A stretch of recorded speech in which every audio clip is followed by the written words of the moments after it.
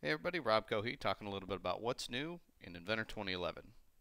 Now, I just said what's new in Inventor 2011 and you're seeing Inventor Fusion on the screen, so what's going on? Well, with Inventor 2011, we've dramatically increased our ability to use Inventor Fusion as almost like an extension of your Autodesk Inventor toolset.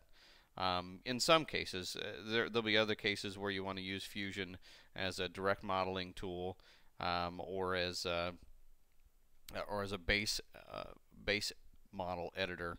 And we have a couple examples of that throughout this entire demonstration. But I'm going to go ahead and use Fusion here in this example to complete the design of this planetary gear pump system.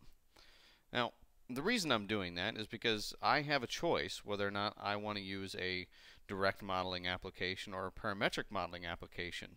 And that's unique to Inventor and Inventor Fusion. I have the ability to bounce back and forth between a parametric modeler and a direct modeling application, like you're seeing here with Fusion.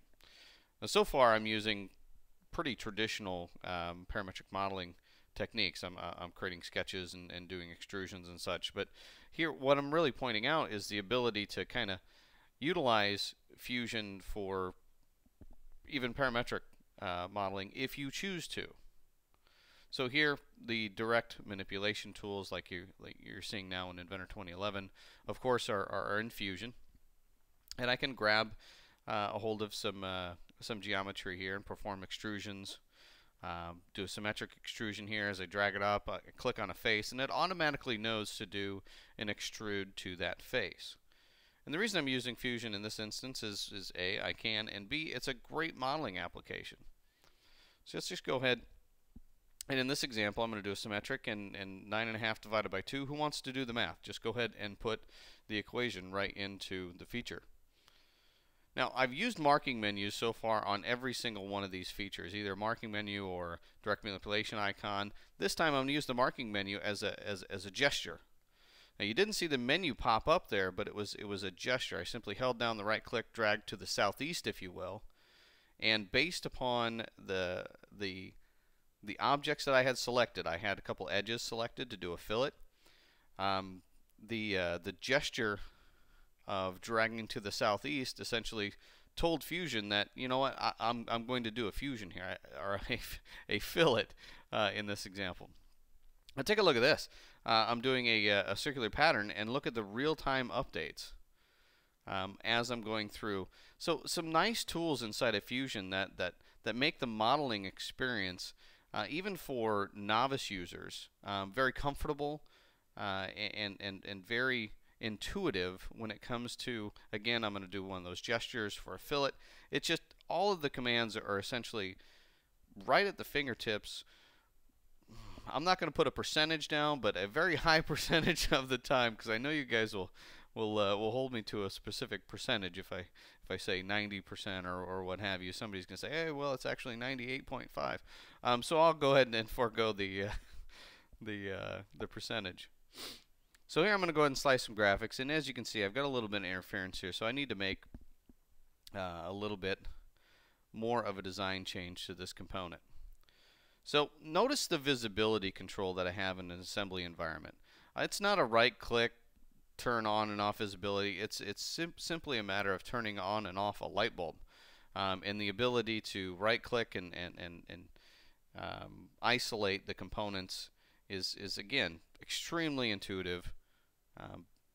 All the commands are essentially right at the fingertips, and you know, when I need to activate, it's simply right click and activate a component to tell Fusion this is the one I'm going to be working on. Now I need to cut out some material here for an eventual O-ring, and I'll start a new sketch, project some geometry, and then draw the circle that's going to represent the profile for this sweep. Now the unique thing about this sweep is as I began to play around with this was, you know, normally on a sweep you need to have a path that either intersects the profile at some point in time, but you know, with Fusion here I can just, you know, slide that over to the midpoint and then use the outside edge essentially as my rail. which I thought was very handy. So here I can just kind of drag that out and get that real-time preview of what it's going to look like. Or I can finally, for the first time in this demo, go up to my my ribbon here and tell it that I need to go to full path, cut it all the way, and there you go. So as you can see, the ability for me as a user to choose to use Fusion as a modeler has been great. Now here's another example of some of the things that I can do in Fusion. So I want to create a relationship between the outside faces of these. Now you can create equal distance constraints in Inventor, but in this example I want to create a constraint that says those two faces are always going to be parallel to each other, collinear. So when I do a move face or something, or make it the same plane as this other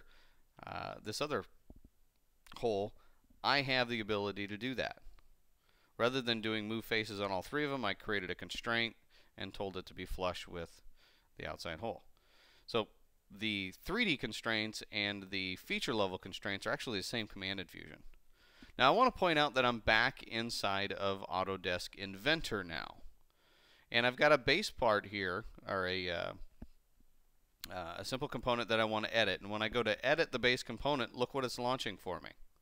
Now by default, if you have Fusion installed, it's going to go ahead and launch Fusion so that you can do your direct modeling edits on a base component, or dumb solid if you will, inside of Fusion rather than doing it inside of Inventor if you choose to.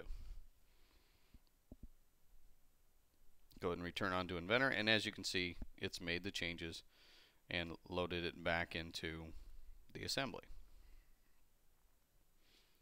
Now the next thing I want to do is something that you may be more familiar with when it comes to working in either Inventor or Inventor Fusion, and which one should I use when. Now what I've got here is I've got a user that has Inventor Fusion. Maybe they're in-house, maybe they're out-of-house, but I've sent them my Autodesk Inventor part. And what they're doing is they're going through and making a number of changes. So they're moving some faces here. They deleted some features. You saw that they removed some holes.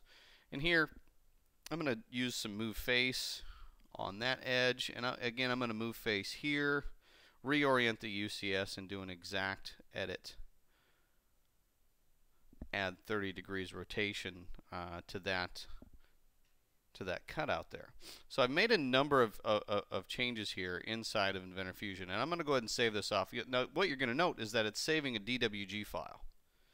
I opened up an Inventor IPT file, but Inventor Fusion is saving off a DWG file, and that's fine. So my supplier, my partner, whatever is going to send me that DWG file, and now I'm going to go ahead and open it inside of Inventor. And what I'm going to open is the DWG file they sent. Now Inventor is going to take a look at, all right, I'm opening up a DWG file, but is there a part file associated to this? And sure enough, there is. So what it's done is that it's opened up the Fusion Change Manager. Now this, ladies and gentlemen, is the perfect balance between a direct modeling tool, Inventor Fusion, and a parametric modeling tool, Inventor. Here, the direct model edits are being displayed for me. What was removed in red? What was changed in blue? And I have the ability through this change manager to go through each one of those features that have been changed and either accept them or reject them. I can either go through and say, you know what, apply all those treatments. My partner knew what I was talking about more than I did. Or I can go through like I'm doing here individually and really determine if those are actually the changes that I want to accept.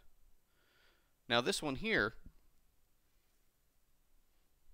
I can go ahead and say, you know, I want that one. So I can either accept it in the browser, or I can go over to the graphics area and accept it there.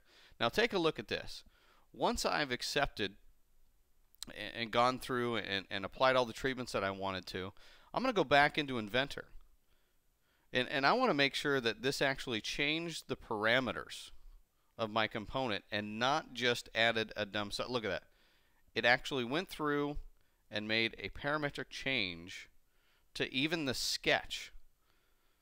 So like I said, the perfect blend between a direct modeling tool such as Inventor Fusion and a parametric modeling tool such as Autodesk Inventor. Only Autodesk has that one, folks. Have a great day.